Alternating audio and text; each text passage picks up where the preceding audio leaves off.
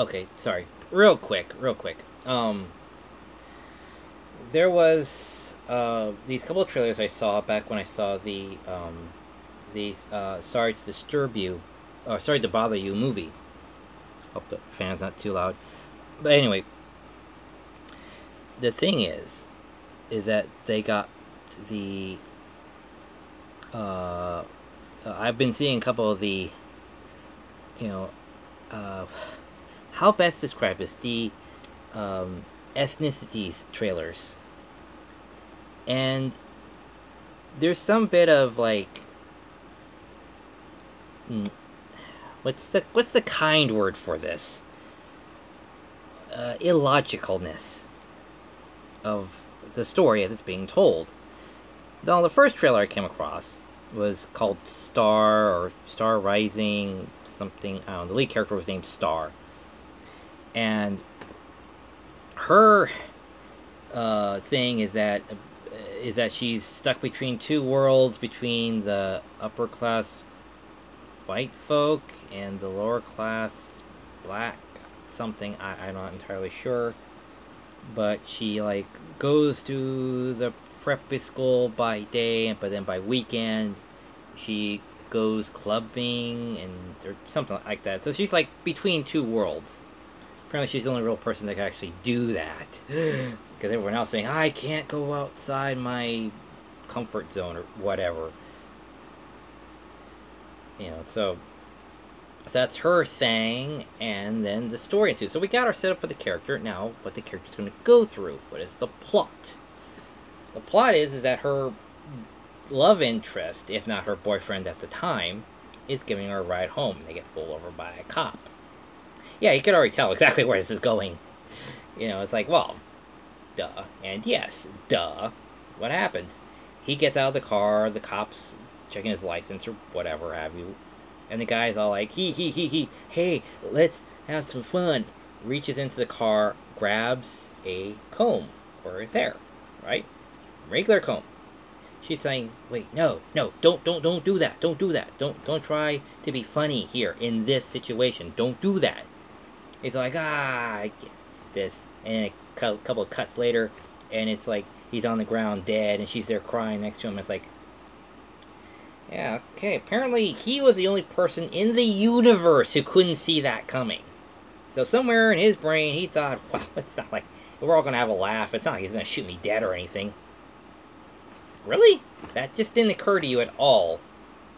And so then there's this big tension between the classes and the races. And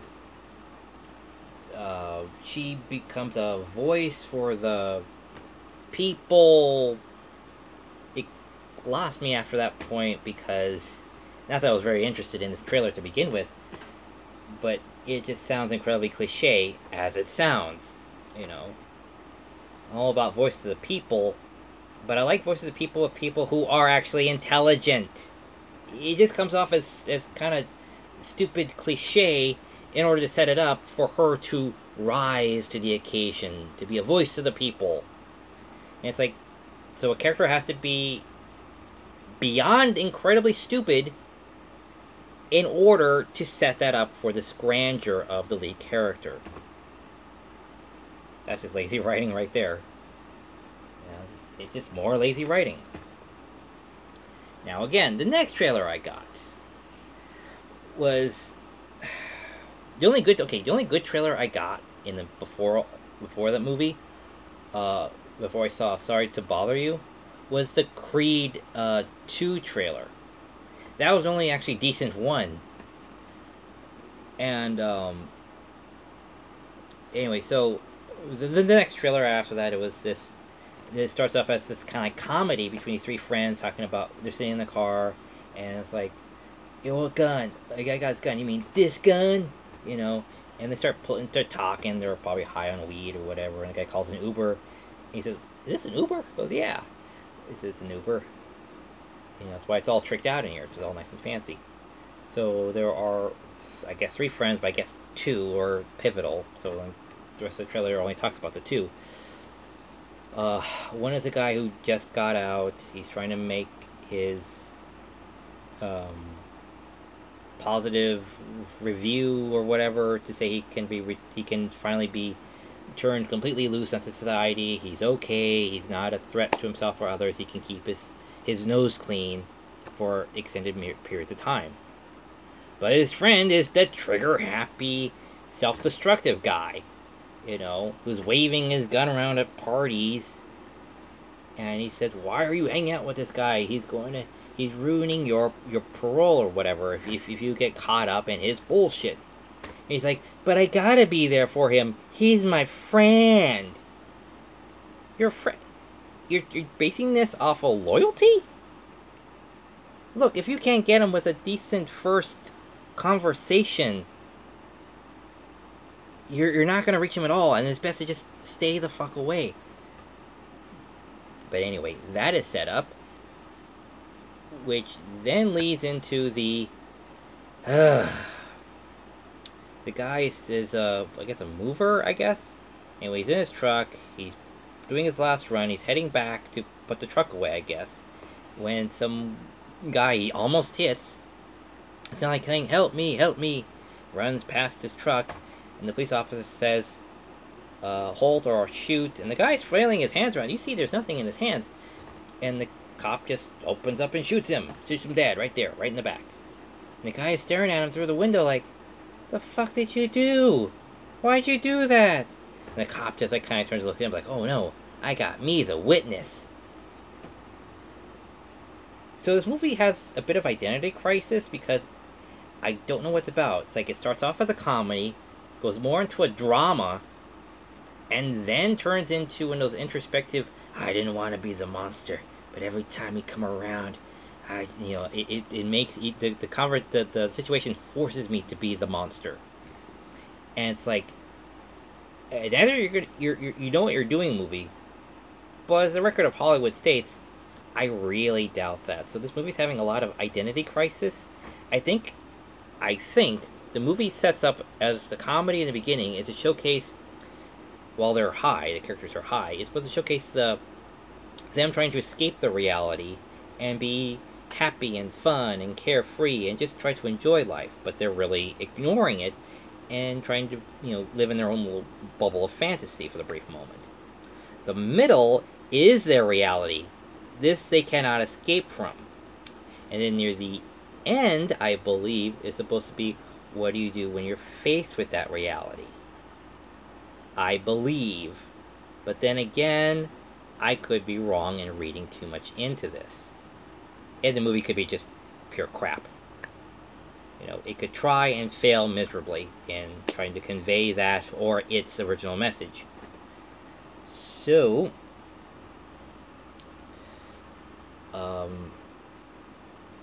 having that being said about these films,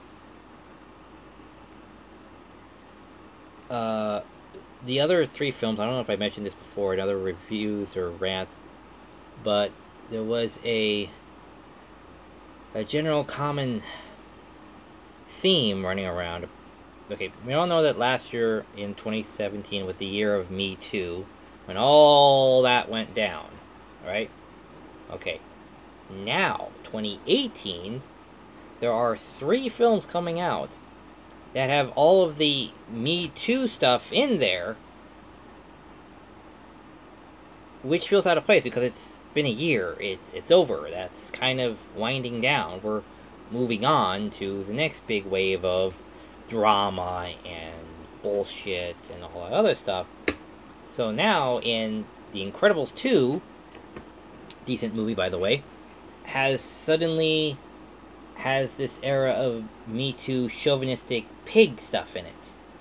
In their marriage. In the lead's marriage, suddenly there's this stuff in there. And it's like, okay. Oh, alright, whatever. Then the trailer for the Legos 2 movie, we get that same feeling again, where it's like, well, Emmett got credit for saving the day, even though you did all the work. It's like, well, he did pull a self-sacrifice move that helped us to save the day, so he did contribute, and then, in,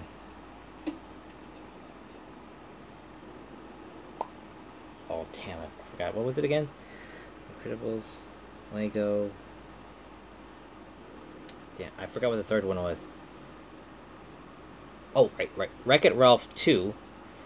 There's this other stuff where it's like, what is it with guys and trying to save girls? And it's like, really? We're gonna have this talk again? I don't understand why it's in there now. And it's like the timing's all off. And you can't just talk about it and say, it's old-fashioned, it's out of date. Yeah, we used to live in caves. We don't anymore because we've moved on, we've learned, we've grown, we've evolved. And everyone keeps saying, like, we need to keep talking about this. It's like, we talked about it a lot. It was there. It had its time and place. And now we need to move on. We can't dwell on this. Trust me, I know about dwelling. But the thing is, it all feels too late and it all feels forced. Because it's just shoved in there. You know, it has no real context because it was never there before. And now it just is.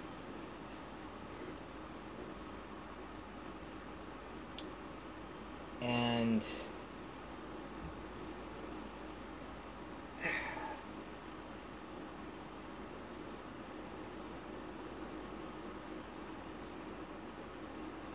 anyway,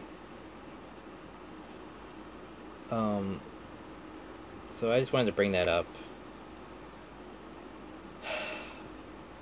I just hope they don't just cram this whole in, because I hate the squirm factor, because they make you feel so uncomfortable with all this. Oh, and apparently, in the Disney series reboot of DuckTales, when, what was it, in the latest episodes, where Fenton Crackshell identity has been revealed, and apparently brown feathers is supposed to indicate that he's Hispanic.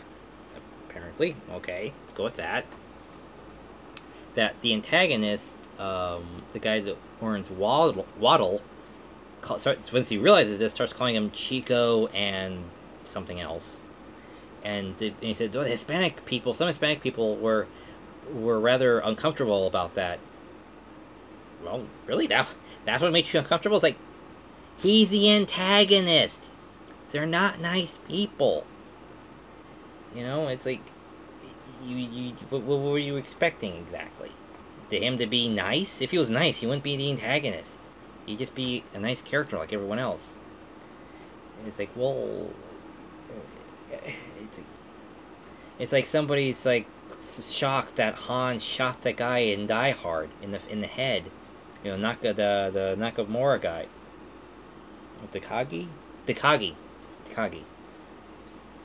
And when he shot him in the head, it's like, why are you surprised? He's the bad guy. You know, it's like that. It's like, well, yeah, they have to show his, you know, not respecting anyone. He doesn't respect anyone. You know, people shouldn't act so surprised around antagonists. They're antagonists for a reason. You're not supposed to like them.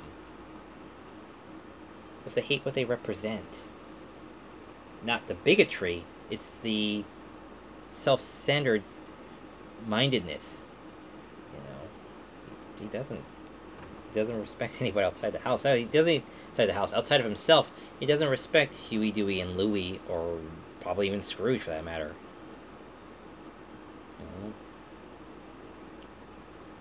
know? It's just weird having someone act surprised about an antagonist being an antagonist. Of course, jacking some poor kid's souped-up wheelchair was a bit much. But, like he says, goes, newsflash, Chico, I'm a bad man. It's like, yeah, we need to remind you, after kind of silly Draken, we're getting back into, you know, evil standard Draken, because in the original first season, Draken was an actual villain. Then throughout most of the series, he was this goofy character, and then it's like in this one episode, he finally comes back to being an actual villain again, which is an actual threat, an actual self-centered character. Anyway, yes, so just wanted to explain that to the world, because apparently it needs explaining about antagonists. Trust me, I know. Ugh, God. Anyway, yes, I gotta go. This thing's running out of power. So just, yeah. So I hope I helped somebody out there, or clarified something for somebody, or at least did something for somebody. So, anyway, take care, and as always, see you at the movies. And yes, someday I will have an actual review with actual cutscenes in it, and not these rants. Soon. Soon. I hope.